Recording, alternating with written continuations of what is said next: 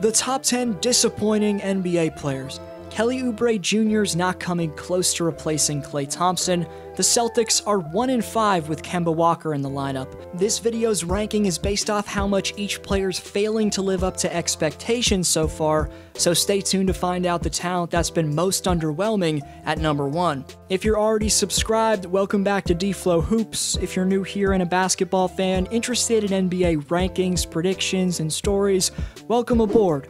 Please subscribe and hit notifications so you're updated every time I post content. Now let's get into this.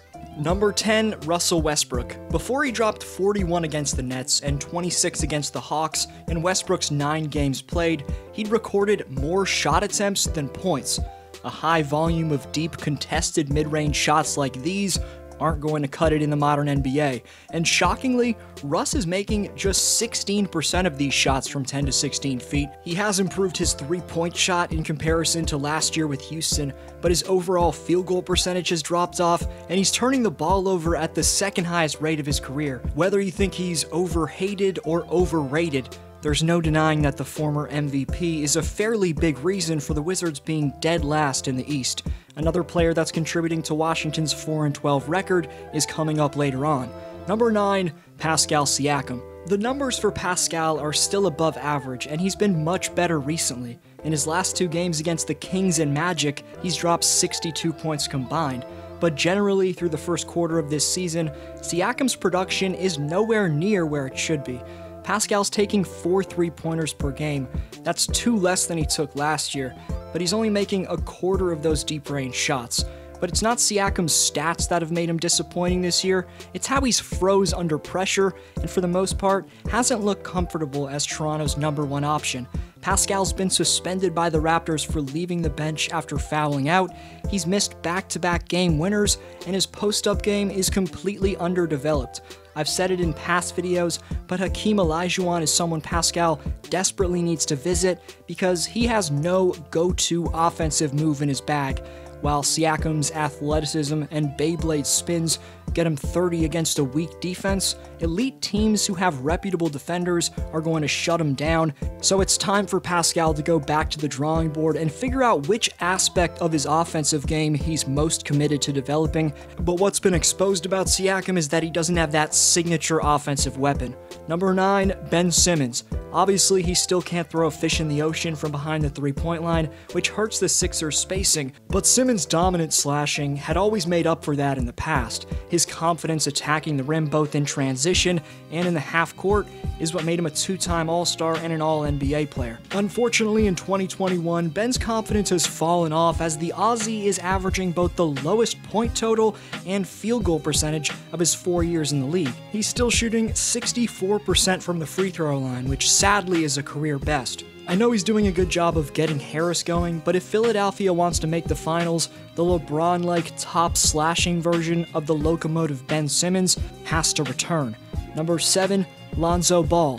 After he dropped 27 in a win against the Bucks, it was back to typical 2021 Lonzo the next game, a 7-point showing against the Rockets where the 4th-year guard made just 1 of his 6 3-point attempts. 2017's number 2 pick was expected to reverse his status as a bust in his second season with the Pelicans after he'd set career highs in points and 3-point efficiency in 2019-20. But this year, Lonzo's shooting the second worst percentage of his career from both the field and from deep range. Zoe's been outshined by his younger brother Melo, who's the clear Rookie of the Year favorite, and even though Lonzo's a good perimeter defender, his struggles are one of the main reasons for the Pelicans being 14th in the West right now. Number 6, Aaron Gordon. Orlando's forward has thrown a cheap shot at my hometown point guard Kyle Lowry after their beef in the NBA bubble. That was his so-called revenge. And Aaron's also put up a career low in free throw percentage, a career high in turnovers, and last week, Gordon failed to crack double digits in points in back-to-back games. Over his last 10 outings, Aaron's shooting under 40% from the field, and his team's plummeted in the standings because of that. The Magic are 2-8 in that span of games, and the fact that Gordon's numbers have steadily decreased since 2017-18 is a big concern for Orlando's organization. Number 5, Robert Covington. The Trailblazers expected to get an elite 3-and-D role player when they traded the number 16 pick in the 2020 draft and a protected first-round selection in the 2021 draft to receive Robert Covington from the Houston Rockets. Cov was coming off a playoff run with Houston where he averaged 2.5 steals per game and was very efficient shooting the ball. But Covington has been the opposite of efficient this year, as he's shooting just over 30% from the field and just under 30% from distance, both of which are the lowest of his 10-year career by far. Also, Covington was supposed to help out the Blazers' defense on the wing, but they're 29th in defensive efficiency. So far, the deal to receive Robert is looking like a waste of draft picks for Portland's front office. Number 4, Davis Bertans. On November 21st, 2020, the Wizards re-signed their stretch big to a hefty, even surprising at the time, 5-year, $80 million contract, and Bertans has utterly failed to live up to his current $15 million cap hit. He hasn't been a good floor spacer for Beal and Westbrook. I guess this just proves that sometimes a player's focus falls off once they cash in, because Bertans' field goal and three-point percentage have both been career lows and gone down by 10% respectively. Number 3, Blake Griffin.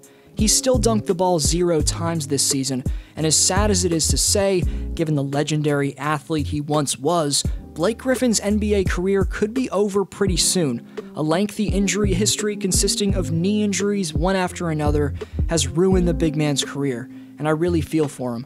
However, even though his athleticism has been falling off for the last few years, his jump shot was able to make up for that in the past, but not this year, as Blake's shooting 22% from 10 to 16 feet, and his 12.5 points are the lowest of his 11 years in the league. Number 2, Kelly Oubre Jr. Oubre missed 17 straight threes to begin this year, and is making under a quarter of his three-point attempts with his new team in the Bay Area. Considering how Steph's gone off, Kelly's struggling to even somewhat mimic the production of the injured Klay Thompson becomes that much more disappointing. Kelly's release and general form on his jumper make it seem like the shots are falling through, so to me, this is a purely confidence issue. No matter how much time a player puts in, without a lack of belief in his abilities, the practice doesn't mean anything.